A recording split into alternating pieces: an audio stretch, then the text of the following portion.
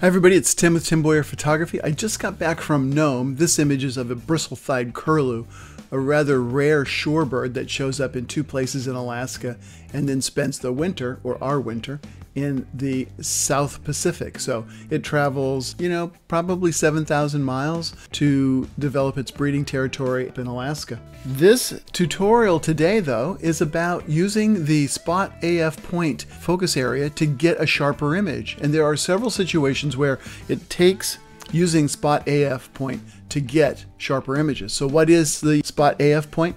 Well, that's the very small, usually represented by a square with either a circle in the center or another square inside of a square. And it's about half the size of a normal autofocus point, and it allows you to do pinpoint accurate focusing. So it's precision focusing. You have half the size of a normal autofocus point, so you can pinpoint it right on the bird's eye or on the bird's head, and you can shoot through branches. If a bird pokes its head up behind a rock or something, you'll be able to just grab right on the head. You have more control over where you're placing the autofocus point. There are a couple of downsides to this, and we'll talk about those in a minute. So this is an orange-crowned warbler. It was moving through these bushes quite a bit, but I was able to use the Spot AF focus point to get it right on the head and almost the eye of the bird, and so I was able to get a nice sharp focus. Now this is a common redpoll, and you'll notice that a lot of these images, the birds are small, they're songbirds.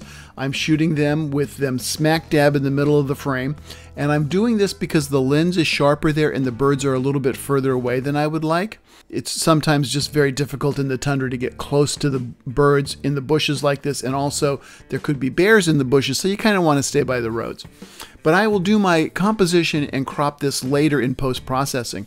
What I want to talk to you about today is just getting a sharp image, and this redpoll is sharp because I have Spot AF point right on its head and its eye. Now this is a shot that I probably won't use very much, but it's really indicative of how this works. I'm shooting through all of these branches. You can see that on the left side of the bird, part of the bird is covered up by a blurry branch. And I've got the autofocus point on the head and shoulder of the bird.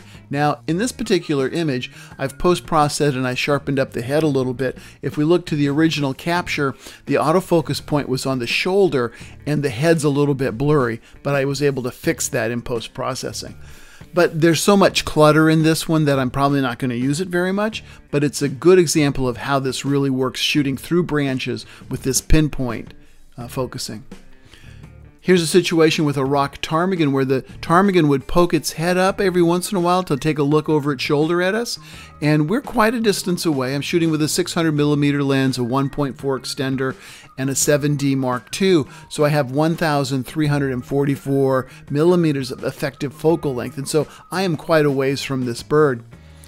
Also, we get a little bit of heat distortion, even though it's about 9 o'clock in the morning.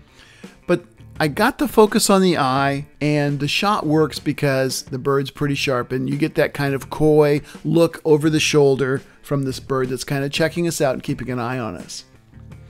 Now here's another example of where, if you look at this image, it looks like I kind of blew the focus because I have the Spot AF point right on the shoulder. I missed the head. If I would have been on the head, this image would look sharper. But in post-processing, I was able to sharpen up the image enough using clarity and sharpening and the dehaze tool and things like that so that I could get a sharper image. So shooting in Nome is really interesting. It's 21 hours of daylight. You can actually shoot about 12 or 13 of those hours pretty easily. The middle of the day gets kind of hot. It's really unusual because around 9 o'clock the tundra starts to heat up a little bit, and if you're shooting too far away, if the birds are too far away, then you get these heat waves coming up off the tundra, and so by 9 or 10 o'clock it's just too late to shoot. But then around 6 p.m. it starts to get good again, and then between 1 a.m. and 4 a.m. the sun is technically down. It doesn't really get dark, but it gets kind of dusky. You can walk around without a headlamp or a flashlight or anything. When I got back from Nome, in my mail I found that I had the August issue of Birdwatching magazine, and they did an article in there about 11 new books for birders, and my book, Learn the Art of Bird Photography, was featured in that article. So I'm pretty thankful, really grateful to be included in that article, and it's pretty exciting for me. My book, Learn the Art of Bird Photography, is available on Kindle and Amazon as a paperback. The book was a #1 new release on Kindle. It's been a #1 bestseller on Kindle several times. And it's been reviewed by Birdwatching Magazine now, so that's pretty cool. You can also get a signed copy of my book at timboyerphotography.com to you, and I'll send it out priority mail, so you'll get it a couple of days after you order it. If you enjoy what I'm doing on my channel, give me a subscribe, like, and share this with your friends. They might want to learn more about bird photography as well. I do a tutorial once a week, usually posting it on Wednesday, so until next week, good shooting, get out there, have some fun, create some great images, and I will see you later. Thanks, bye.